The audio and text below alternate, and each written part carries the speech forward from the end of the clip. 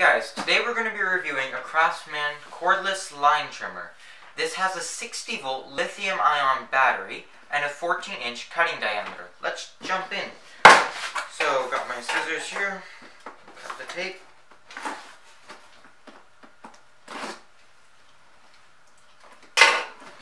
Okay, what's inside? First off, you have the instruction manual, always handy. Then we've got what looks like the guard, the cutting guard. Here we've got the battery charger. Just set that there. We've got the handle. We've got the actual chopping part itself. What else? We've got the battery, always important.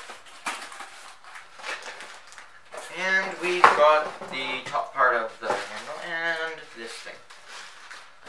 Okay, let's get rid of all the packing.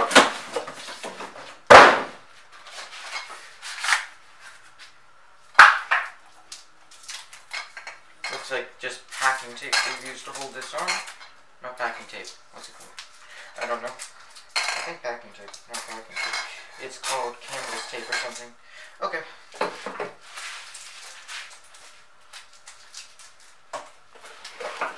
Okie dokes. I'll take a look at this after I open everything. Battery charger. It stands like this. Battery. A little piece of blue tape to cover the logo. Don't want that damaged. And what's that? The handle and the blade guard. Okay, let's look at here. How do you assemble this thing? Okay, I'm gonna read this and come back. Okay, so I have the manual. I've read some assembly instructions, so I've put the blade guard on. The blade guard has 3 Phillips screws holding in it. You just need a screwdriver. It's quite easy to do. Now, the handle for the top part of this shaft, not so easy to do. You have to unscrew a bolt, clip the handle on, which in itself is a little bit of a task, then screw this back on. That's the hardest part. But once you get it set, it's okay. And if you want, you can adjust it up or down later. Get rid of this packaging protection. Don't need that. Okay. Then to connect the actual 2 shafts, so you can see there's an arrow here on the top shaft, and there should be a coinciding arrow on the bottom shaft according to the manual, but there isn't on my product, so it could vary.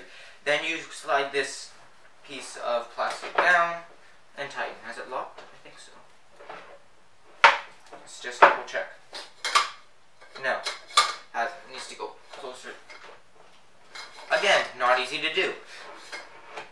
It's quite a bit of force, but I guess that's why this is here.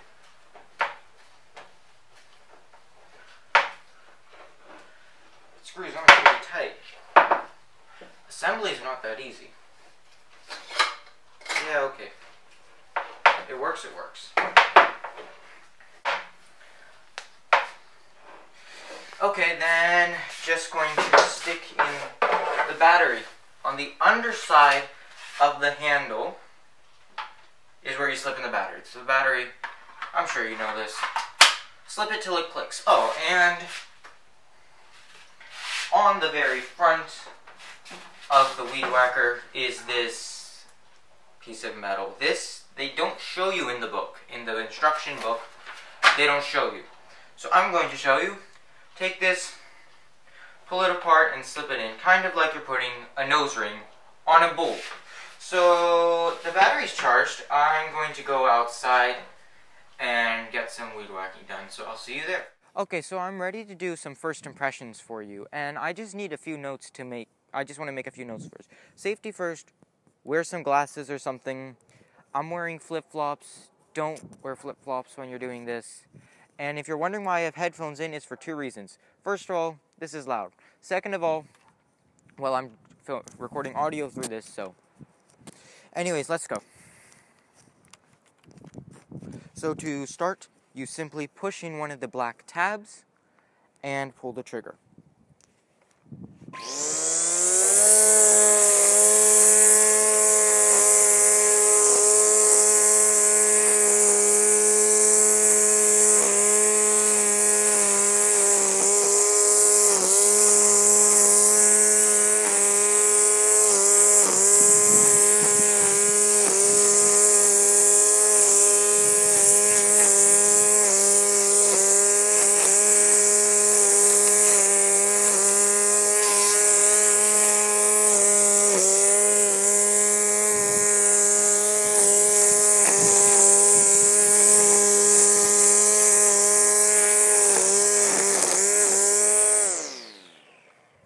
Okay, well, that was a test, and, well, it didn't seem to be reaching out all the way to the edge of the fence, but that's probably just a problem with the pieces of nylon, whatever they are.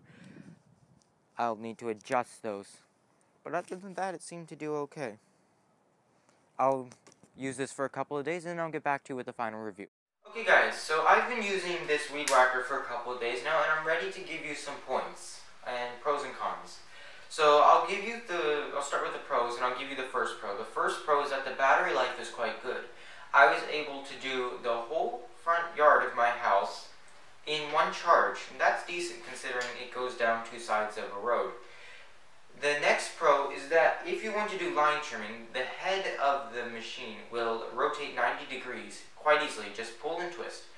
And if you wanted to change the angle of your cutting, it also easily rotates with the push of a button. Now on to the cons. The first con is that the nylon strings that you're using to actually do the weed whacking are not so good. They keep snapping and breaking, but it's easy just to bang it against the ground and more will come out. Now the second con is that there's what I'm calling a nose ring, and it's just the guard for the front of the cutting head, and that's kind of pointless. I was able to get much better results with it up instead of with it down. Right up against the fence I was able to get fence, wall, whatever, and it's a lot easier to use with it up. Now, my biggest problem with this device is probably the layout. If you're holding it like this, it's not easy to use. The handle should be further down. Right now, if I'm holding it like this, it's very front heavy and my left arm gets worn out very fast. So if this handle could be right about here, that'd be useful, but it's not. And you can adjust the height of it. It's one height. You can adjust the height. There's no twisting mechanism, no locking, nothing. You're stuck. So you're tall, if you're short, you have to hold your arms like this. If you're tall, you've got to be low, but it's not that good. Assembly is also very hard. But assembly is a small part of your actual usage of the device, so I'm not going to knock that off.